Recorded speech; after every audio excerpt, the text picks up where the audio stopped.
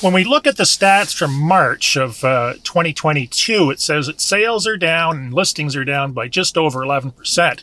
However, there's a lot of things that are playing into that, in my opinion. Basically, what that is listings are probably down because there's less people wanting to sell their houses now because of the rush. In addition to that, I find every year, 100% of the time, without any variance, people will wait until ideal conditions to list their house, or at the very least, the grass is green.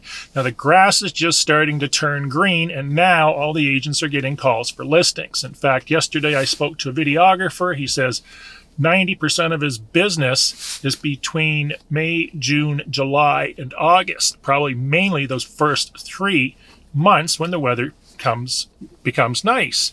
So essentially, when they say sales are down, one could conclude that that's because of interest rates. We've got inflation going up, Ukraine, all kinds of things happening in the world.